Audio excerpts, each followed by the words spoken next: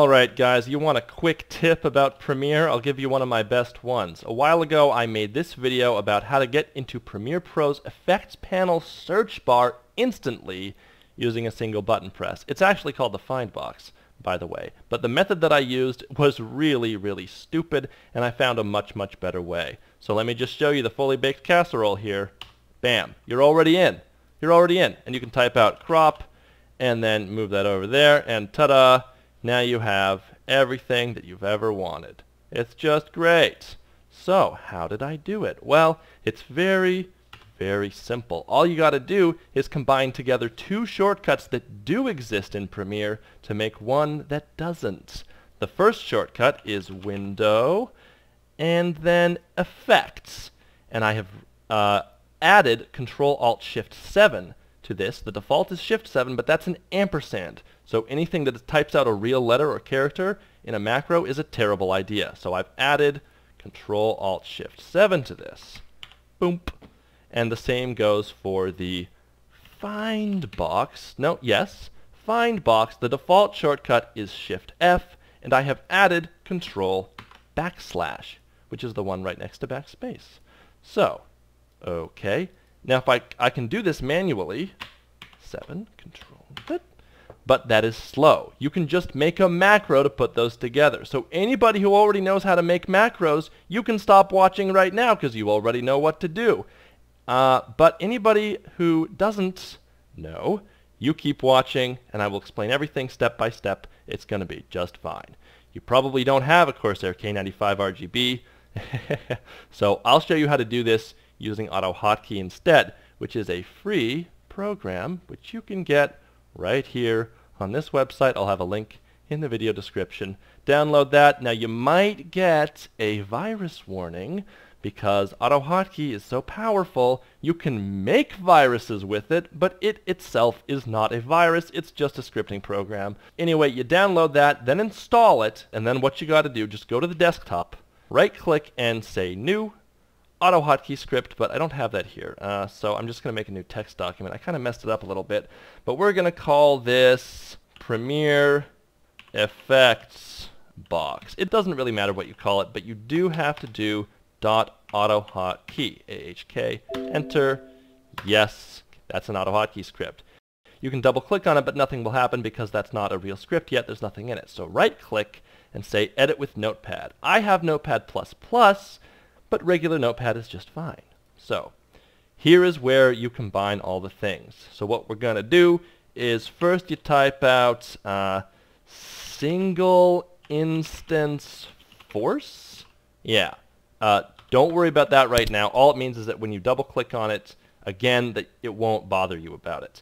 And then you got to type out hashtag if when active adobe, wait, Autohotkey _ you would never know this, _exe Adobe Premiere Pro.exe. And what that line does is everything underneath it will only work if Premiere Pro is active. Very nice. So you can also do if when active by itself for commands that will work in any program. So for example, I'll put on F5, I'm just going to put message box, comma, hello world, save, and then to launch this, where did it go? To launch this, all you got to do is double click on it. Now it is running down here. There it is, F5, hello world. So you know that your Autohotkey script is working when you do that. You don't need this line. You can comment it out using one of those. So what we want to do now, F1, : that means we're assigning a thing to F1. Now we type out, well actually you need multiple lines for this. So when you do multiple lines you need a return at the end. So now we type out sendinput, comma, Control-Shift-Alt-7. That's what that means. Those are special characters for Control, Shift, and Alt. Then sendinput, comma, Control \, save, and you're done. That's literally it. You're already done. Double click on this to get it running, and you didn't get an annoying text box popping up because you have this on. go to Premiere, hit F1. You're already there. How hard was that? Right, so you can hit that button, and then you can type out crop or whatever, and then click on that and move it over to where you want. And now guess what? Now you've got a crop effect. How easy was that? Now you might be thinking, okay, but if I hit it again, crop is still highlighted, so I still have to like type out stuff. Lumetri. What if I want to delete the text that's already in there? Oh, I'm glad you asked. At the very end of the macro, you can have, as a third thing, you can have backspace to clear that.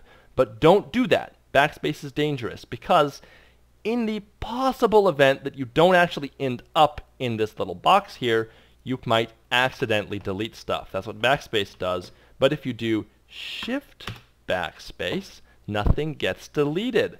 So if you're in the effects search box though, and then you hit shift backspace, the text does get deleted.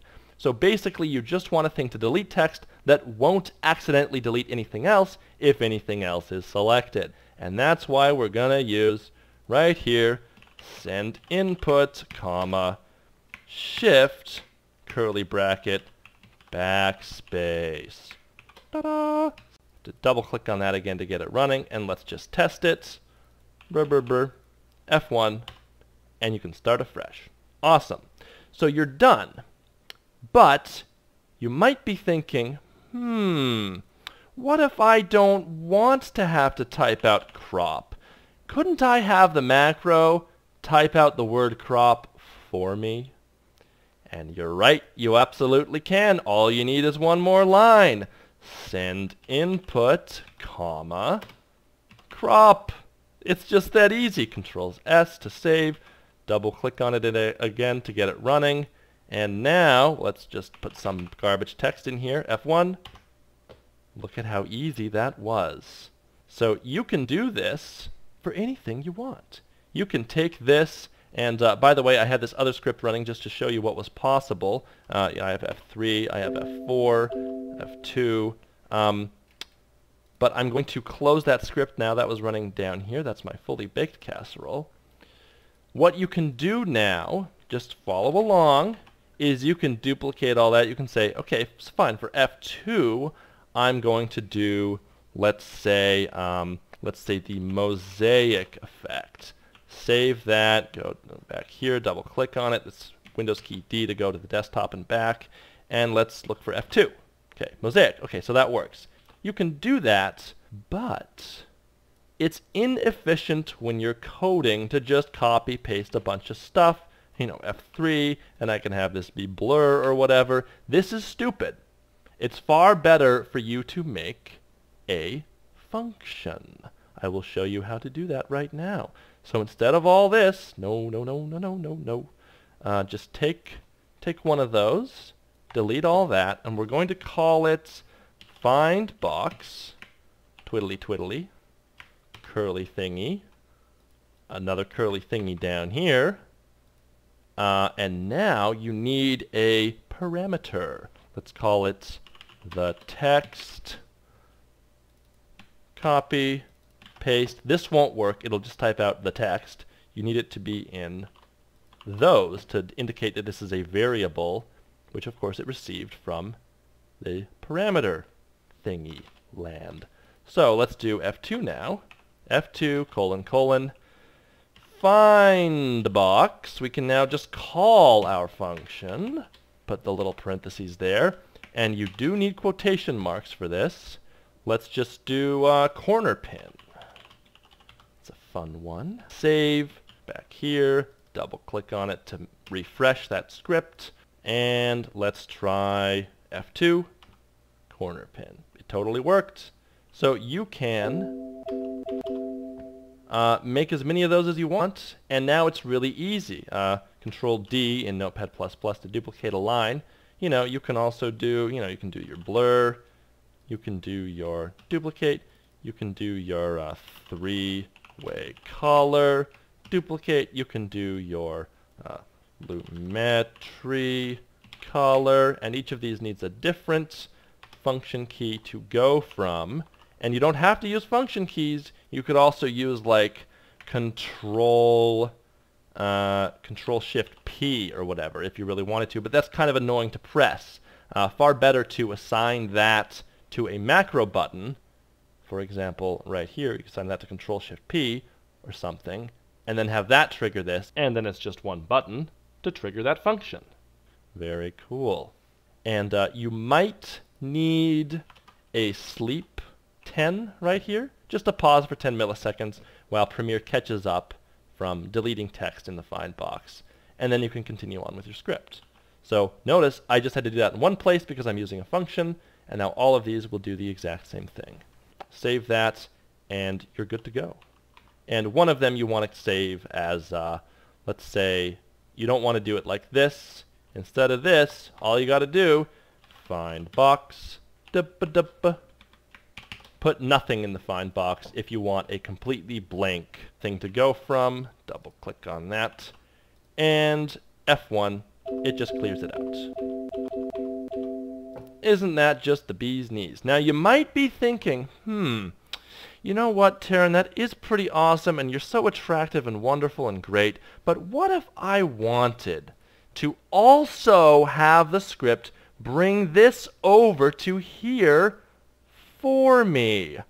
Well, now you're getting to some next level over here, and in fact, I do have a 4-hour-long tutorial where I explain precisely several hundred Autohotkey scripts. This next Autohotkey script, you're going to see me using constantly blah, blah, blah, blah, blah, blah, blah. There's the script. What it does is it, check it out, it does that, and then it grabs it. Watch this.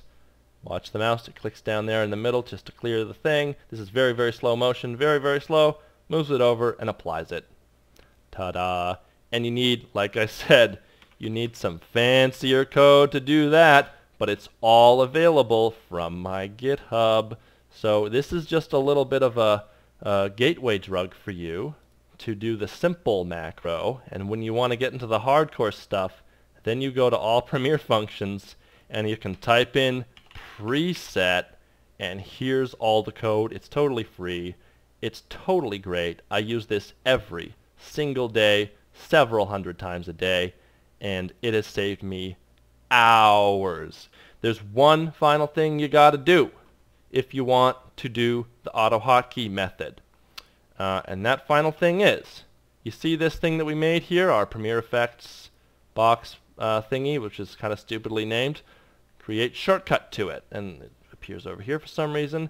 And then what you got to do is you got to go to your startup folder, which is really hard to find. Here's where it is. I'll give you this text. Go here and put it in the startup folder. Now, it's possible that you have two startup folders. This might also be your startup folder. I have no idea. I think it's this one. It's hard to know. But if this is here, then it just has the effect of Windows will double-click it for you, basically, when you start your computer. And so you'll see it down here. There it is. And you can also refresh it by clicking and saying reload. And you'll have your macros forever.